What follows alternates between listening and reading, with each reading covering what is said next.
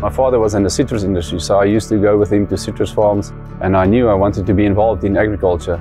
For me, it was a bit boring, just picking the fruit and putting it into a box and exporting it. I wanted to make something, you know, you can still talk about that vintage 20, 30 years down the line and still taste it for years to come. My name is Pierre Wahl. I'm the cellarmaster at Survivor Wines.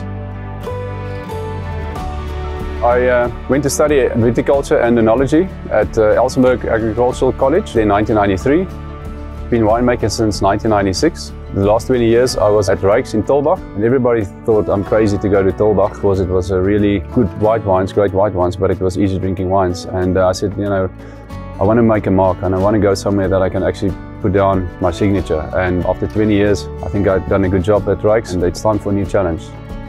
So I started in January 2022 with Survivor Wines, where we make wine in all different areas in Elgin, Swartland, Stellenbosch and Tradouw. We showcase the best of South Africa. In 2010 I was invited to be part of the Cape Winemakers Guild, to be able to taste all these international wines and also to be part of a wine auction. That just develops our palate. It gives us new ideas. You have to be innovative in the wine industry these days to get a following. I've only made Pinotage and Chenin mostly, and that's obviously my focus now at Survivor as well. To start off with the Pinotage, it will probably be from the Swartland, but also I wanted to expose different areas like the Tradouw area, which I think is making some of the best wines in the world. The wines show a lot of New World fruit, but has a lot of Old World on the palate. Also, I mean, I've been wanting to make Pinot Noir since the day I started. Pinot Noir was the first cultivar actually that I fell in love with when I was still a student in 1995. We toured Burgundy and I tasted a barrel out of a producer there and I was just blown away.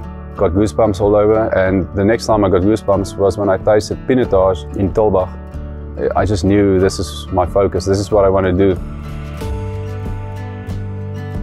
People call me in the industry the Pope of Pinotage. I focus on it for the last 10, 15 years.